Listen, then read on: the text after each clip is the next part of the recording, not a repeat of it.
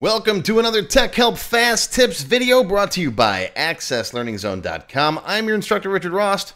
Today we're going to talk about the option compare keyword. There's three options. There's compare, binary, and text. And we're going to talk about those in today's video. All right, I was recently helping someone with a database problem, and it goes something like this. This isn't exactly what it is, but this shows you the problem. Okay, so I've got a button here.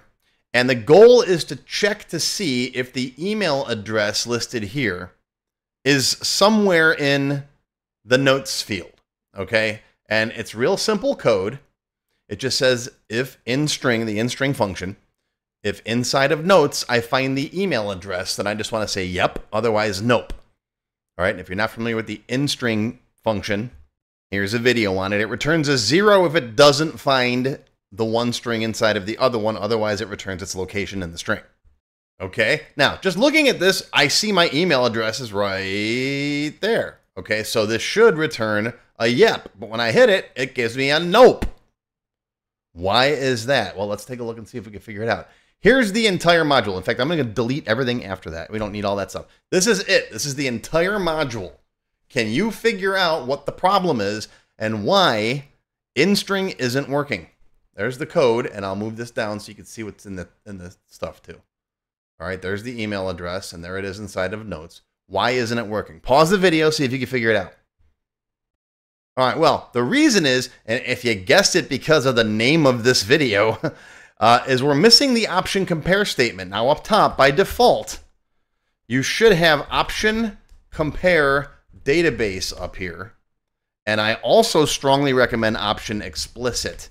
Option explicit, I got a whole separate video on that one. I'll put a link to it down below. That one says that if there are any undeclared variables in here, let me know. Give me a warning, don't compile properly. If you go debug compile, it'll catch it. Okay, so that's what option explicit does. The other one, option compare, tells Access how to compare text, how to do comparisons, how to do sorting. All right, and there's three different options. There's compare, there's binary, and there's text. Let's take a look at the differences. All right, here they are. There's compare database, binary, and text. Now, the only two I usually ever use are database and binary.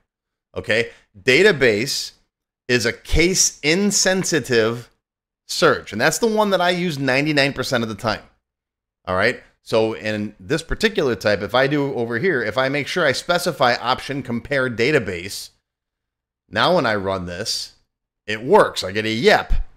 Okay, because if you don't have that specified, if you don't have this here, the default is binary.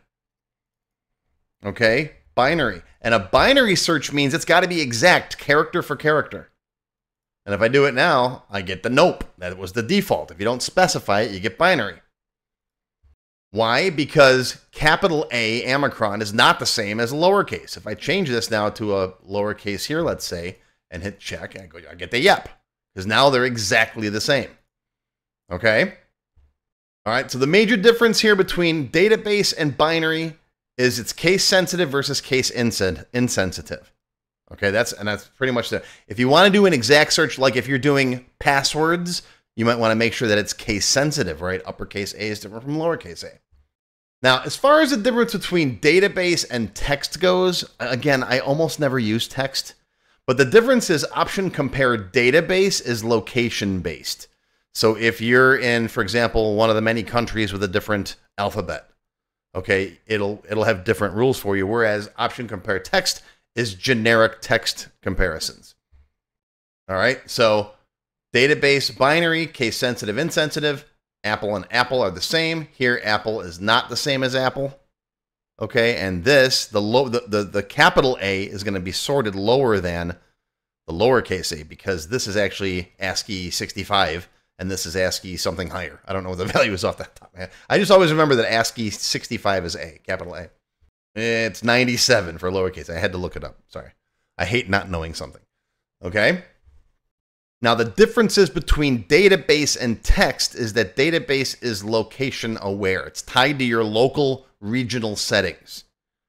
Okay, where does this come up? For example, in Sweden.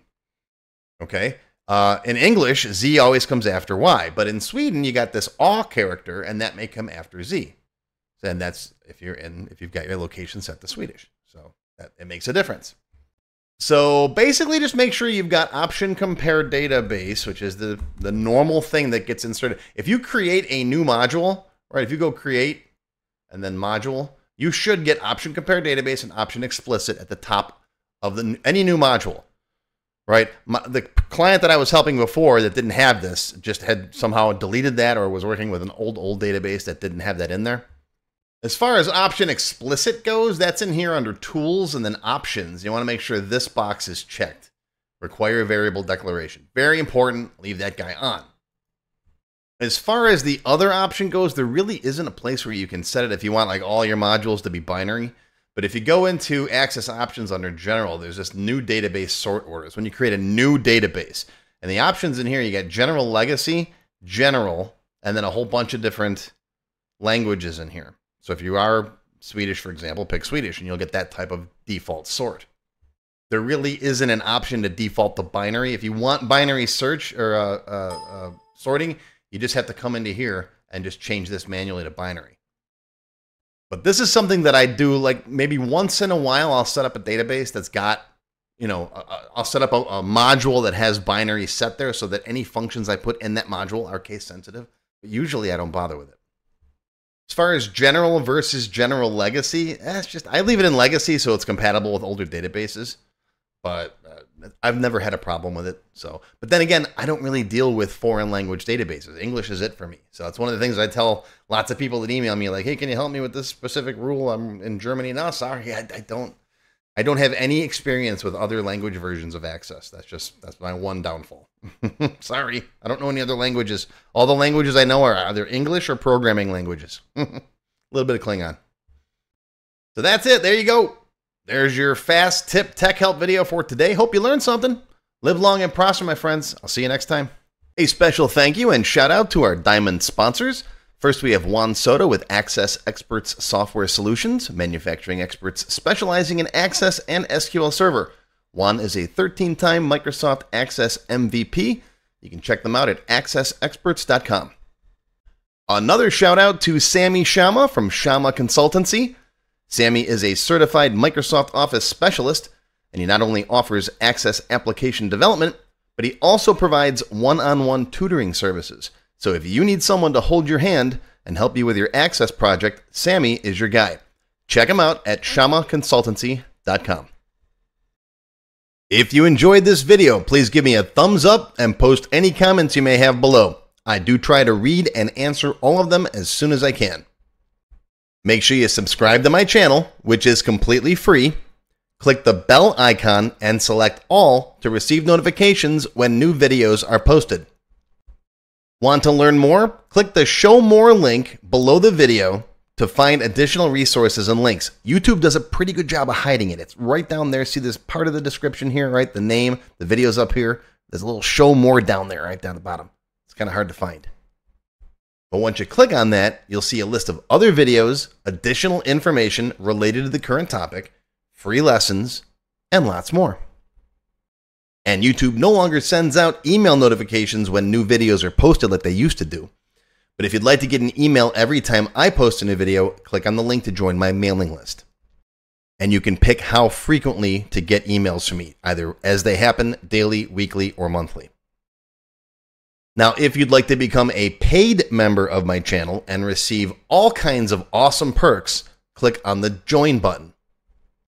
You'll see a list of all the different membership levels that are available, each with its own special perks, including my extended cut videos, access to my code vault, lots of VBA source code in there, template downloads, and lots more. I'll talk more about these perks at the end of the video. Even if you don't want to commit to becoming a paid member and you'd like to help support my work, please feel free to click on the tip jar link. Your patronage is greatly appreciated and will help keep these free videos coming. I got some puppies to feed. But don't worry, no matter what, these free tech help videos are going to keep coming. As long as you keep watching them, I'll keep making more, and they'll always be free. Now, if you really want to learn Access and you haven't tried my free Access Level 1 course, check it out now. It covers all the basics of Microsoft Access, including building forms, queries, reports, and more. It's over 4 hours long. You can find it on my website or on my YouTube channel. I'll put a link down below you can click on. And did I mention it's completely free? The whole thing, free, 4 hours. Go watch it. And okay, a lot of you have told me that you don't have time to sit through a 4-hour course. So I do now have a quicker Microsoft Access for Beginners video that covers all the basics faster in about 30 minutes. And no, I didn't just put the video on fast forward. But I'll put a link to this down below as well. Now, if you like level 1, level 2 is just $1. That's it, $1. And that's another whole 90-minute course. Level 2 is also free for paid members of any level, including supporters. So if you're a member, go watch level 2. It's free. Okay, want to get your question answered in a video just like this one? Visit my tech help page and send me your question there. Members get priority, of course. While I do try to read and respond to all of the comments posted below in the comments section, I only have time to go through them briefly a couple of times a month, and sometimes I get thousands of them. So send me your question here on the tech help page, and you'll have a better chance of getting it answered. And while you're on my website, be sure to stop by my Access forum. We've got lots of lively conversations about Microsoft Access and other topics. I have a fantastic group of moderators who help me answer questions. Shout out to Alex, Kevin, Scott, Adam, John, Dan, Juan, and everybody else who helps out on the site. I appreciate everything you do. I couldn't do it without you. Be sure to follow my blog, find me on Twitter, and of course on YouTube. Yeah, I'm on Facebook too, but I don't like Facebook. Don't get me started.